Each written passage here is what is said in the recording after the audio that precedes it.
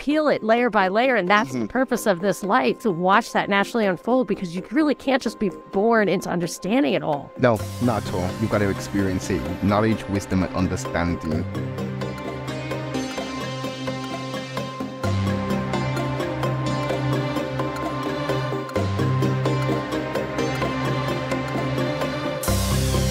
This is Monica Perez, and here with me today is one of my favorite guests, one of my returning guests, a go-to for me for various topics that I don't always cover, but my mind loves to cover. It is, I'm sure you will recognize, our dear friend Noble from the CFR network. Hello, Noble. Good day to you, mademoiselle. How art thou today?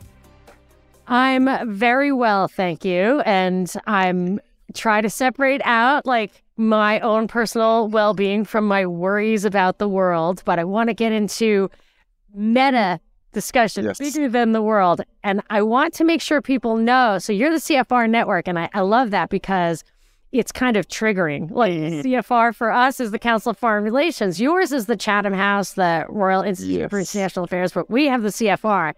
But I've always understood the CFR to be culture and freedom and righteousness. Yes. But it can be fluid. Sometimes it stands for other stuff. Just tell us a little bit about your show and what that means.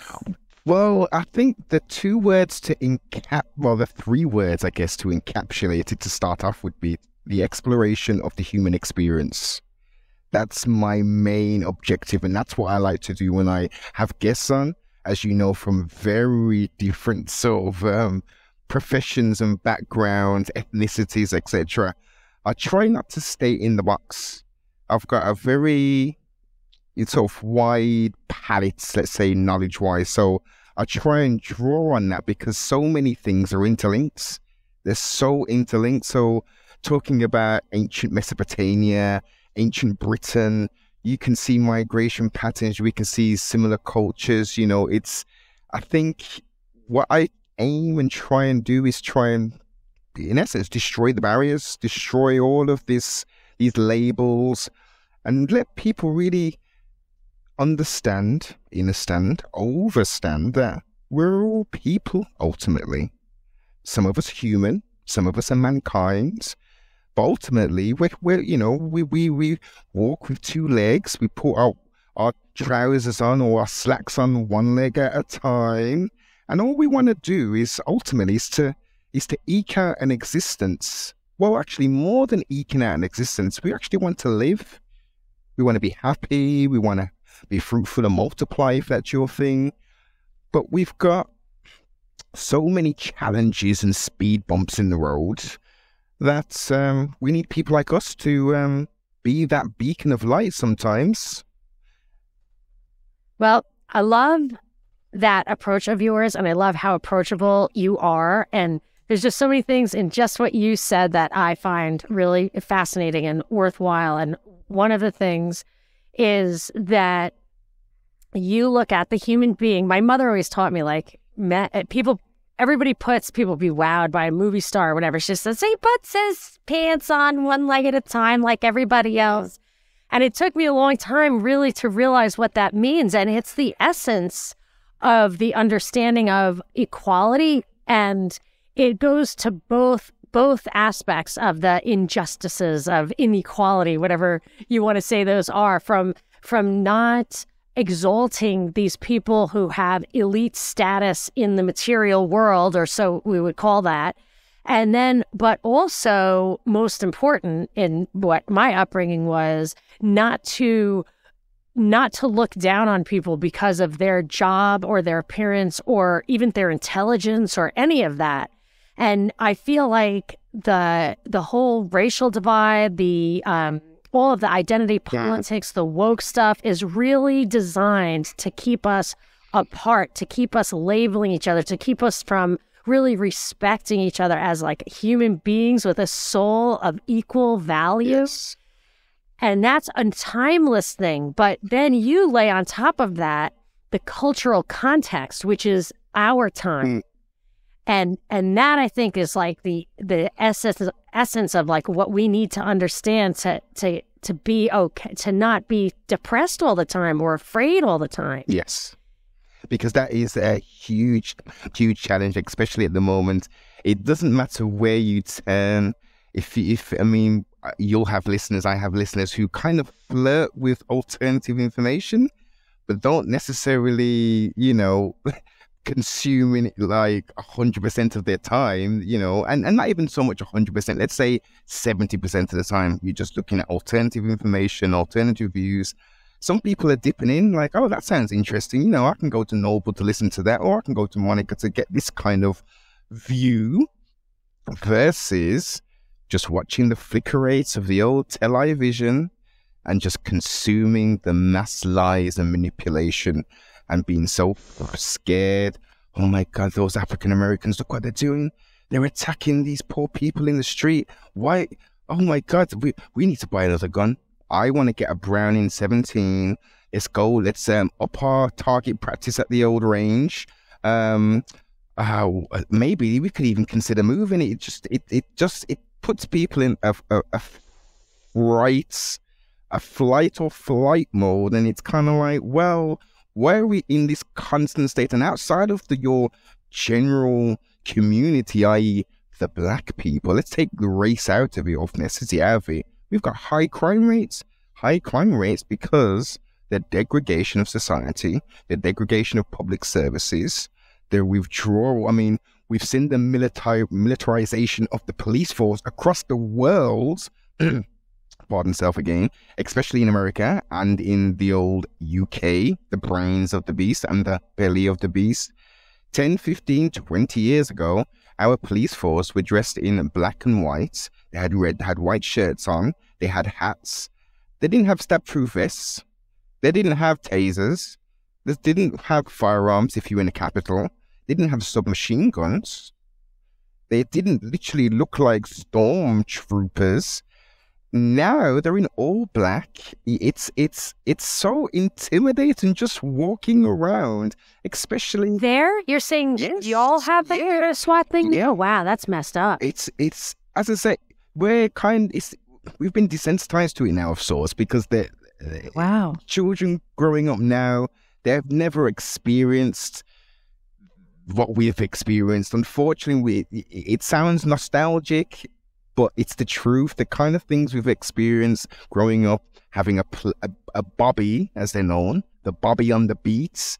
He would patrol your neighborhood. You would know him. That's PC Brown. That's so-and-so. Oh, how's it going, Noble? How's the football? Or you keeping yourself out of trouble? There was a link to the police force.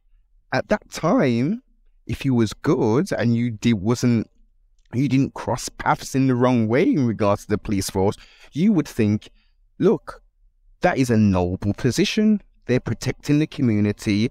We're not seeing the police doing crazy things, planting drugs and beating people up, killing people. There was none of that. There was stuff like that going on. Don't get me wrong. It wasn't a utopia back in sort of the 80s, early 90s.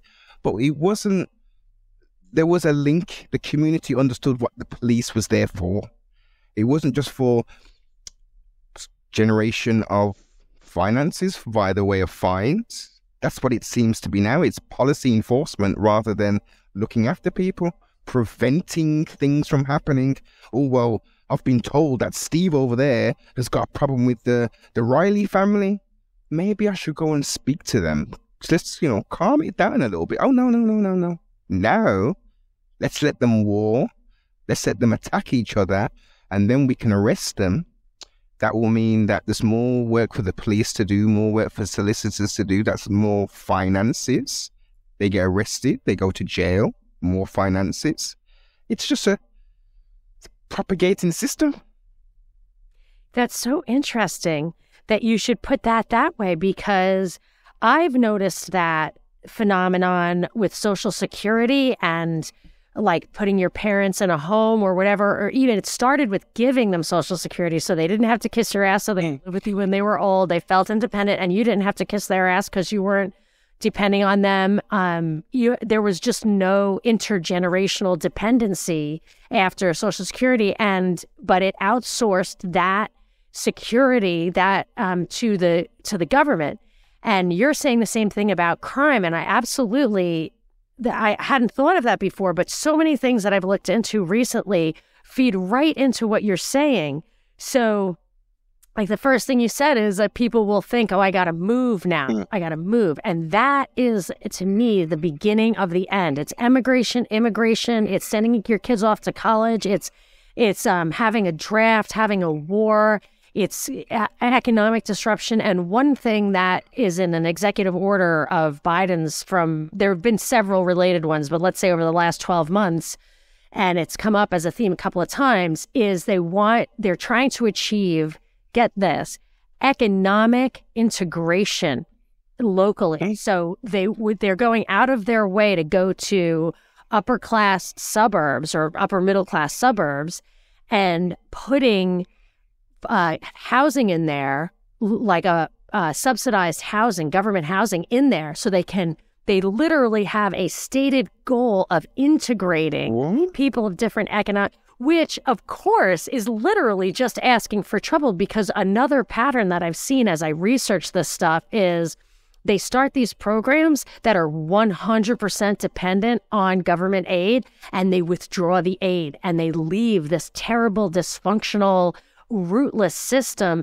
that will cause conflict, because I do believe that we have a pathocracy that literally goes out of its way to cause conflict. But another stated goal of like these 15-minute cities, which is, I want to talk to you about that, is greatly increased population density, like 10 times increased population density. So you take the movement of people and you take that density, and then we get what you were saying, which is if there's a problem, you don't get involved, you don't care about the person, and ultimately when it gets out of hand, you call the cops. So when I was growing up, my father, who was a bit antisocial, it's not like we had great relationships with the neighbors at all, and plus he had neighborhood built for like 2-kid families, and we were absolutely forbidden from calling the cops ever. He said, if you have a problem, you need to nut up and knock on their door and talk to them about it. And he said, if you can't do that, you're not calling the cops on them. And I got married and moved into a neighborhood with my husband, my first house. And he said, that there's something going on over there. I'm calling the cops. I was like, what? You out of your mind?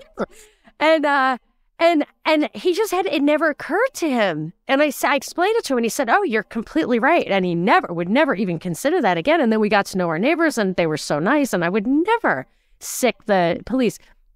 But I hadn't realized like that it's very hard to have a system like that when you have people who don't even speak the same language artificially put together, that even in like New York is a melting pot, let's say. But I know, because I'm the child of immigrants or grandchild of immigrants who went there, but they went there before there were safety nets and stuff. So 3 or 4 or whatever my grandparents stayed, and one went back. But they were there because they had the same values. The values were purely economic. They left their home and everything because they just wanted the opportunity to work. But that's enough. When you start artificially integrating people, I feel like it's a recipe for conflict, whether intentional or not. But I hadn't thought of that angle of calling the cops on people, creating actual crime. So where we were, which we had a little interruption, I will tell you, and I wanted your reaction, is that I had noticed that, like with Social Security and stuff, we disconnected our communities, our families, and we got super dependent on the government. And you pointed out that it's the same with communities and violence and cops, and just bringing the government into things that we used to be able to handle ourselves. Totally. And I think, okay, now you've brought it back to my remembrance. So where I was going to go is I'm now going to bring it to the growing year of 2023.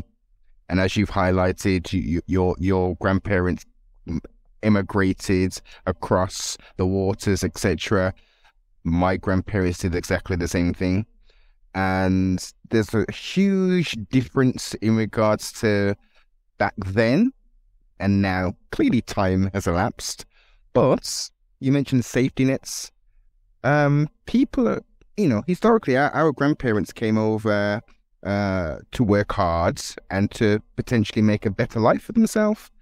And I'm not denying that many people who seek, immigration status in America or in England aren't trying to do the same thing, but there is clearly a percentage, I would say 30-40% of these people are not coming to work hard and contribute to society to, form part of the United States of America or the United Kingdom. They're coming over on dinghies. They're strapping themselves to underneath of vehicles, heavy goods vehicles. They're coming over here clearly illegally. But the governments, which I have no part in regards to the laws that they make and having an idea or an influence in voting in prime ministers, which we haven't done in quite some time. I know. It's like, everyone seems to skip this point. We have all these prime minister trust. Okay, Sunak now. So we're spending £30 million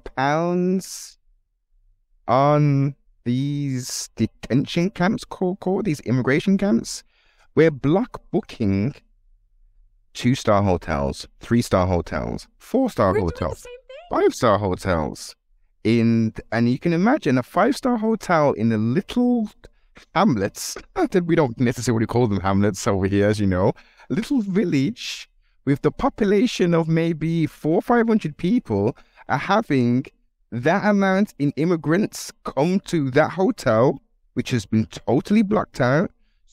A private security firm will then patrol those parameters, and you will have 600 plus, 400 plus people who, some of them are obviously, they're seeking a better life. Let's not forget that. But we've got so many people who have deliberately destroyed their passports. They're seeking immigration. They get in debit cards like those pay-as-you-go MasterCards and stuff with £1,000 on there. Some people are fortunate to go through the system pretty quickly, and they push them from down south and they bring them up to my neck of the woods, the Midlands, into Birmingham, and then they come here with a crazy culture shock. Oh my God, there's too much multiculturalism here. I expected just to be around European people. There's all Indians here. There's black people here. This is too much for me. But yet, Monica, these people are fleeing persecution. They're coming here for a better life, but the life here, which for some strange reason, they don't accept all of the gifts that they've been given, i.e. a free house, all of this money, access to an opportunity to have your own business, whereas someone who's a third generation, quote unquote, migrant, I'm not afforded the opportunity. There you go. Here's £10,000, Noble. Start your own business here. Have that, and we'll give you some grants along the way. It's a total displacement of the Afro-Caribbeans and some Africans and the Asians who came and rebuilt this country. We've served our purpose now, Monica. It's time to replace those lot. What do you think is behind this? Get into that a little bit more, because it's happening here too. I've always noticed that we have Somalians in Wisconsin or something. Like that's not a problem with a border wall between Mexico and Texas. That's a deliberate placement, and they have the same thing. I have a friend from Cape Verde, and he says there are billboards that and I know people from Massachusetts, and it's true. Yes. Tell people from Cape Verde to go to Brockton, Massachusetts, or someplace I never even heard of. And so they do that. They do the hotels. It's a deliberate, I feel like if you're Chinese people come to California, there's a long history of that. And Japanese people in San Francisco, Mexican people in Texas, there are people waiting for you there. Yes. And that disruption. So can you tell me what you think is really at the heart of it? Pure evil, or is it incompetence, or is it just capitalism? Right? It's the latter. Kind of slavery? Okay. It's the latter. It's really a fresh kind of slavery, capitalism. It's the replacement of cultures and I guess indigenous people, because you've got people here who, even when my grandparents came, they wasn't very happy about that, Monica. They wasn't happy. They, my grandparents went through a horrendous time with some people here. So why did they emigrate? Why did they leave? They came from the West Indies. The West Indies, because we were sold the idea of there's going to be opportunities here for you. You can have a better standard of education, a better standard of living, quote unquote. Your children can be raised in England. Now let's think of the times. Of course, now it's called a developing country. Back then, it was a third world country. Yeah. Under Commonwealth rule. So we had the opportunity to go over there if we spent like £1,000 at that time and, take that long voyage. Some were fortunate enough to be able to fly, but many of us came on ships. So I'm reading this book called The Milner-Fabian Conspiracy, and it talks about how it was their idea to create the Commonwealth and allow that movement of people to just disrupt the culture. So I've always observed it not only disrupts the culture of the people arriving, like people who are born in America, worry about that, but it greatly disrupts the culture, I assume, of the places that people are leaving. Yes, totally. A lot of them don't want to. No, not at all, because you think about what they're doing. They're taking all of the excellence from St. Kitts, from Jamaica, from Antigua, all of the bright sparks who have something about them, like I want to do something. I love my country, but look, I can really find real success if I go to the UK or if I go to America. I can really do that. So then those islands are now left with people who still have that drive and ambition, but they're not those people. Those aren't the people who would have maybe taken the island out of the colonial mindset, away from the World Bank and the International Monetary Fund, who love to be in the Caribbean, love to give out these loans. Oh, but Jamaica, yes, we will give you 30 million. Of course we will. But. You cannot build any roads. I don't want any roads built. I need a nice new port in San Antonio or wherever, or Portmore or wherever, because we need the bigger ships to come, you see. We want bigger ships to come, so that's more industry, and we can get more tourists, so we can help your tourism sort of industry, because most islands concentrate and heavily rely on tourism rather than the natural resources. That's so vulnerable. Tourism is vulnerable, and it's not great. That's not a great culture. That's not a great thing to build your life around, serving outsiders. It seems like a strange way to raise your kids. You want some choices, I would think. Of course. And when you look at it in its greater sense, it's not like, okay, well, no, but you're being a bit harsh, aren't you? It's their island and stuff, so it's going to be their hotels. Oh, no. Huge conglomerates come in and buy the whole of the beach. In some islands, they have private beaches, which should be illegal.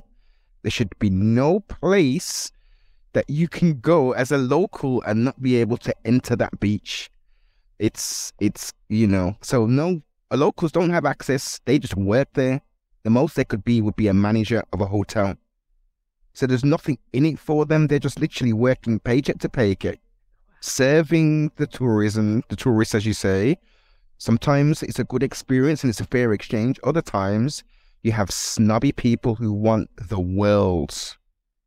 They want the turn down service every night. I've never had a turn down.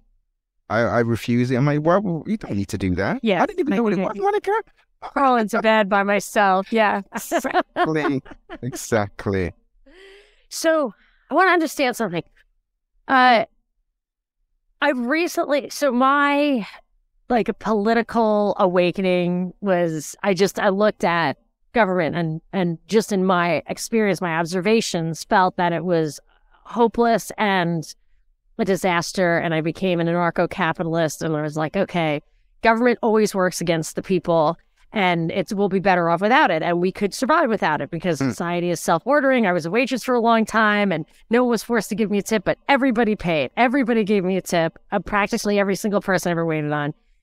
It was voluntary. But I was a priest who listens to me sent me a book called like Libertarianism and the Church. And it's about Catholic social teaching. It's not about socialism at all. There's no socialism. There's no welfare. There's nothing. But there is this idea that the government, I don't know, it's a radical idea for people who think like me, but it's the historical idea that government should actually be part and parcel with the people and should have laws. I'm not talking about welfare. I'm just talking about laws like beaches are God's, like beaches are ours or whatever. This is our island. What is your feeling? Do you have a kind of doctrine about just government? So what do you think what the limits of government should be? What it should be responsible for? Government is mind, govern, yeah? So if we remove that concept, or that terminology, we should just have a system in place where we have elected, not selected, but elected on maybe a yearly basis, where as long as you can provide, we can see the fruits of your labor. We've asked for this, we've came with these problems, and you've came with the solutions and you've put it in place, and we haven't been too out of pocket kind of thing. We're happy with everything we've asked you to do as the county, as the town, as the city. You're doing what we're asking. When that doesn't happen, we then need to seek somebody else to take your place, because all this is about is making sure that things run. Our garbage is collected.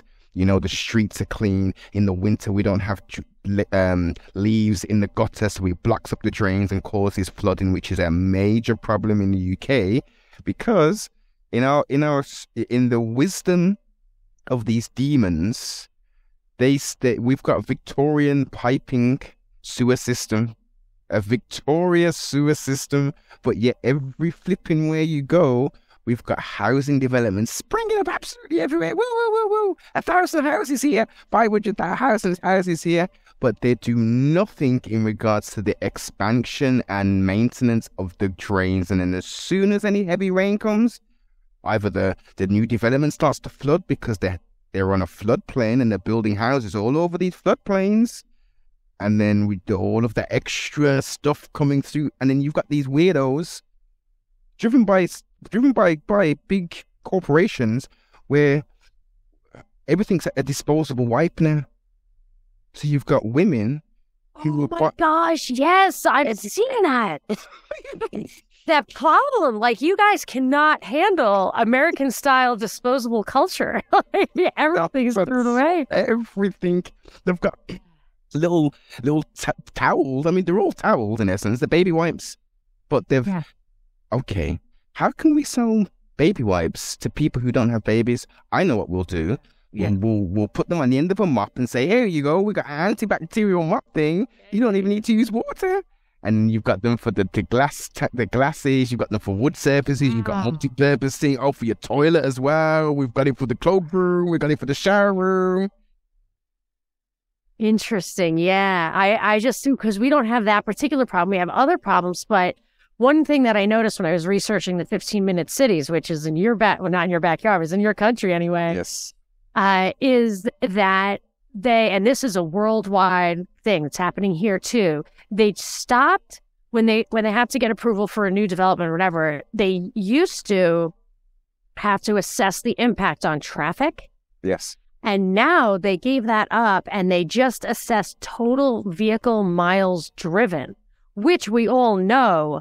I mean, anybody who's ever lived in a big city like Manhattan, 2 miles of Manhattan is from one river to the other. That would take an hour, whereas 2 miles, like where I am now, would take like 5 minutes. So the amount of fuel, the amount of traffic congestion, the amount of exhaust, like, is all radically different between those two. And they used to assess all that, and now they don't. And for me, I mean, it's a little bit of a contradiction because I think of government as being, a pathocracy. But if it weren't working against us pathologically, this would be dereliction of duty. Like, it would be absolutely unthinkable. And that, so I want to tell you a little thing about myself in a second about a recent development in my life, but I want to talk about what you were saying about who would run it. It's just an administrative thing, and I wonder. You said one year it would be a term. I like that, but I don't even need elections. Like, I think I understand there are problems with our jury service and everything, but here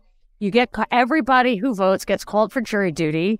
And when you sit on those panels, they take dozens of people. They interrogate you to see if you're qualified. It's not if they want you or whatever. Are you mentally fit? Yes, to be objective about this thing. So if it were like that, like a jury selection process, and every single person was eligible to be the administrator, have an administrative role, kind of like Israel has with the military. Now, I know a lot of people listen to me are libertarians. I understand the libertarian doctrine, and I haven't abandoned it. I'm not like comfortable with that because I'm a voluntarist at heart. Yes. But it is possible that there could be a valid governmental thing, and it does pop up in the Bible. Like, there are kings that have validity in the Bible, don't they? Yes. Or not? Yeah. Yeah, no, they're 100%. I just don't think, especially with what has taken place historically, politically, socially, etc., no one deserves all of that power. We need to be stripping. Like, let's go into Nobleville. Let's go into Noble World. Yeah. Yes, that's just what I want. It's my favorite place.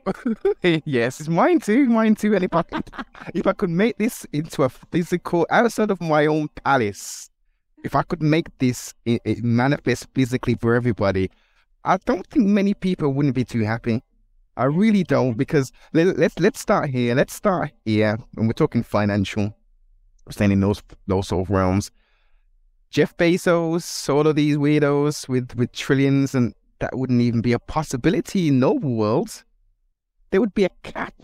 Because again, what would be the purpose of you earning more than, let's say, £1 million? What would be the... Well, I'm have to talk to you.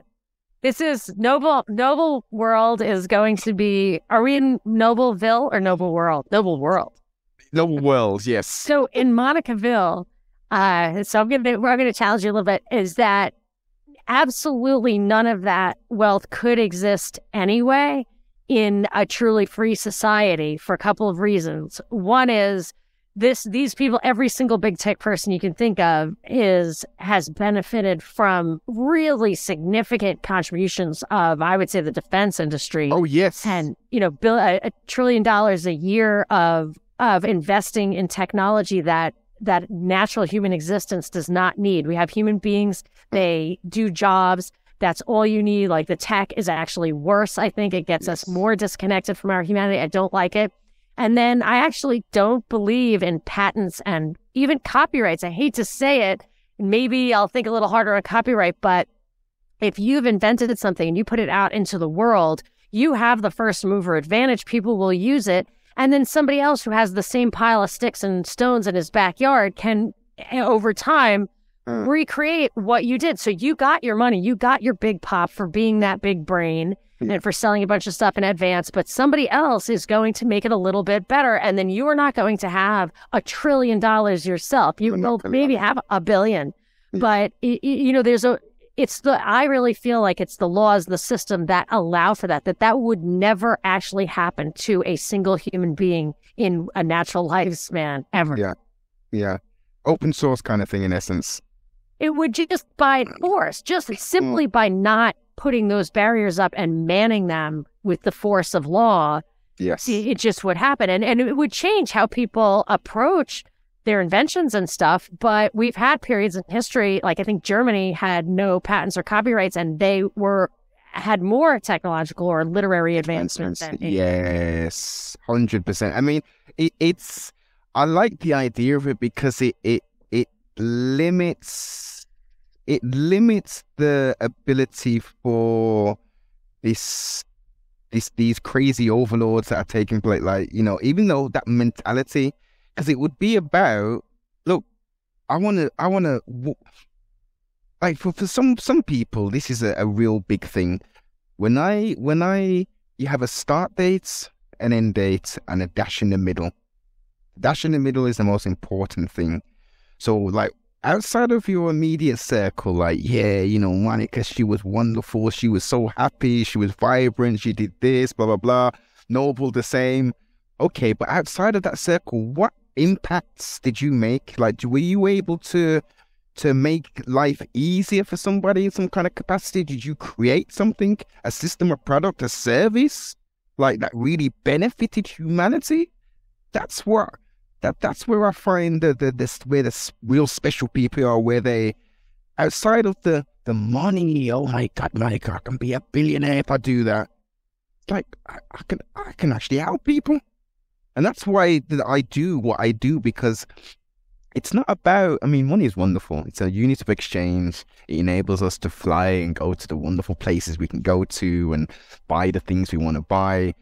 But outside of that, I am so happy, even when I just get a DM to say, Noble, you know that show you did on this, or when you spoke about this, I've done it now, or that meant something to me. You were talking to me. Did you know, everything you were saying in that last show, like, wow, like, you was talking directly to me kind of thing. You really helped me. For me, that's the world. When I can impart the information, the knowledge, the experience, and someone can grasp it and use it, that's it. I would say, aside from, you know, being a serving member of a family, the greatest thing that I can think of ever doing was during this whole COVID thing, the lockdown, whatever, I got so many emails saying, and to this day, just the other day, someone said this to me, still, you keep us sane. And I was like, wow, like, to be a port in the storm, to be one person to be able to do that was just really worthwhile. Like, that was really, really worthwhile. And I agree with you. And I'm going to throw you for a loop. We're really going to change this a totally different idea into what you're saying right now, which I never think about. I just do not think about it enough. And I'm actually going to scandalize myself by admitting that today is Palm Sunday. And the only reason I'm doing this is that this does not work for me. This is the totally joyful way of spending my time. But it was Palm Sunday, so it's the Passion of the Christ. And I realized that, because I always think that, like, what's the point? I feel guilty about some, you know, material, if I exhibit materialism or self-centeredness, whatever. And I thought, what can I do? And I always think, like, Jesus, please save us. And I think about, like, the circumstances where he came, like, they killed him. Like, you think the world is a bad place, and now they killed Jesus. And I do feel bad because they kill, like, my son has Down syndrome, we have abortion, which is really, I really feel like that's the lowest human beings can do. But with the, you know, Jesus, so I was like, okay, what if I dedicated my life to diminishing his suffering on the cross by, like, being a better person, like a really better person, like a person who doesn't ever, you know, or it doesn't, like, you know, one thing that I think that a lot of people do, I definitely do this, is, like, I'll say something, I'll criticize somebody on TV. Like, it's really uncharitable. You know what I mean? Like, look at that guy's hair. Like, do I really have to say that? You know what I mean? And I always feel like the greatest achievement, you know, of my life would be just, like, not say stuff like that. Like that, because my mother's 94, she's dying, and I shouldn't say that. She's 94. She's preparing for death. Mm-hmm. And she, like, you cannot get her to talk smack about anyone under any circumstances. Yeah. She's like, I'm too close. I am not, or not dragging me into that. Yeah. So, and I thought, wow, like, she's thinking that now. Like, I should think that. I should think maybe that's it. Like, this, it's all hopeless. Like, this world, not in a bad way. You know what I mean? In a C.S. Lewis way. Like, this is a material domain. This is not a spiritual domain. What are you going to do with that knowledge? Save the world, like saving souls, like what you're saying, like reaching people who will have a deeper understanding of something that is like a first step. And maybe this conversation is like gives enlightenment or whatever. But to me, even if you're just giving me enlightenment to me in this moment, But that, I feel like maybe that's, and it gave me this insight into purgatory. So I thought only Catholicism might have purgatory, but I realized that purgatory, I carry so much like guilt and concern about making social faux pas or, sin stuff. I don't want, I would not feel comfortable walking through those pearly gates with that kind of baggage. So it might be good to be able to purge it, maybe that is. So maybe there is these wisdom you can peel it layer by layer. And that's the purpose of this life, is to get to naturally, to watch that naturally unfold, because you really can't just be born into understanding it all. No, not at all. You've got to experience it. Knowledge, wisdom, and understanding. And it can go in different ways. I like to say in that sort of way, because once you have knowledge, and some people will correct me, but this is the way I like to see it: knowledge, wisdom. So you're understanding after the wisdom part of the knowledge. So we've got knowledge, we've got some information. The wisdom of that information is coming through the understanding. So, now I understand it. Okay, that's what it meant. Because I had all this information. I just went from point A to a point Z and didn't go through all of the D, H, G, L, M, N. Now I put it all together. It's the alphabet. It was just a bunch of letters originally. Okay. And those letters, if you put the letters together, they can create words, and then the words can create sentences, paragraphs, etc. So it's a mission. And the way I look at it, and I know you come from more of a Catholic background, that's where I grew up. But I find, as you're doing purgatory and this kind, remember religio, bind, restrain, hold back. That's what it's doing to you. That's what it's doing to many people who dogmatically, and that's not in a bad way, hold to these traditions and customs. Whereas I always say, and it is written, the kingdom of heaven is in you. If you want the connection with the Most High, if you want to be the fruitful, you want to live the best life that you can be, Father O'Hare is not going to help you do that. What's going to help you? I do find that the ritual does help. The practice does help, the focus and the discipline for me. But, okay. So yes, but he's not going to help, but sorry. So no, that's fine. So in regards to the, rosary, that methodology, when you're doing your prayers and stuff, yeah? Or do you mean something more? Oh, I mean, when I go to church, I had a priest today. I love him. He had, one time, the first homily I ever heard from him, he was just like, the New World Order is evil, and it is. I was like, never heard that before ever in the Catholic Church. I was like, this guy. Wow, I've never heard that. Yeah, no, he is a beast, and I just feel like this opportunity that that there's a lot of an intellectual, a lot of answers in there, but it's so corrupted, of course, that it's impossible to get to unless you get this guy. Once in a while, you just get this one guy, and he helps keep you focused. And that's just, for me, I cannot presume to understand other people's journey at all. It is a major weakness of mine. I cannot walk in other people's shoes. I just don't know how. So I just say for me, but it is still... It's still the same journey. I mean, you have to look into yourself. Yes. It's just, but I get these insights because I just love hearing what he has to say. It's just, but I'm moved by these rituals, like the passion. It's very moving. You can really understand it, and I've heard it many dozens of times, and still, today I was like, whoa. I didn't even hear, I didn't catch that part. Last time, yeah. Yeah. People are charismatic sometimes, people, will really, I guess, draw it out of you kind of thing and give that connection so you can. Yes, but I think we agree that is the essence of this journey. And I always ask the same question. I always want to know your evolving thoughts on it. And it's how we live in this world. So I asked you before, what is noble world? So this obscene wealth, let's get back to that. This obscene wealth is not okay. You know, and I would say it's not, it just isn't natural. It's not okay because, you know, it's just simply not natural. And of course, nothing unnatural is okay. Nothing unnatural is okay. And it's ungodly. And and some people who are non-religious or you know, from the 3 Abrahamic faiths, oh God, let's switch off. No, we have to use those kind of terminology because we know that there is good and there's evil. So let's go down that way. It's not good. This materialism, this degradation of society, of the spiritual self, of the physical self, we can all see it's not good.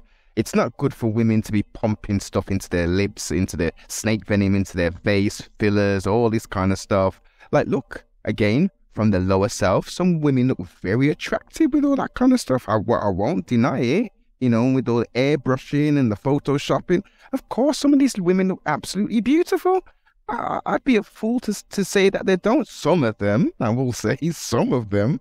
And you see others, and you're like, what world am I on? Where you think that doing these excess stuff to yourself looks cool, looks good, looks desirable.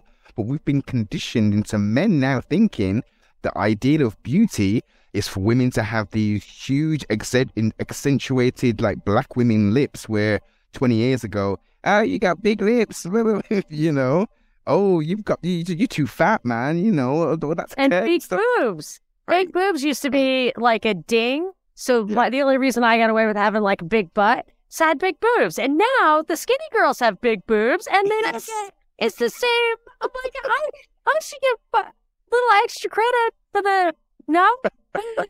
So yeah, like the natural thing, everybody has their little basket of goodies, but now like money can, you know, give everybody can buy those baskets, and then it's at the expense of other things. And see, that's where I have a problem, is that I cannot. It's very hard for me to separate between God created heaven and earth. He said it was good, and how. You know, how to not be vain or materialistic. You know, I want it. It's good. You know, and I want it. And it's bad that I want it. It's bad that I try to get it. Is it like bad? That is a problem. But I don't know. But is vanity and materialism, is it bad in its essence? Because these are all things outside of the manipulation. Let's take manipulation out of it. Let's take the marketing out of it. Yeah. We're all vain.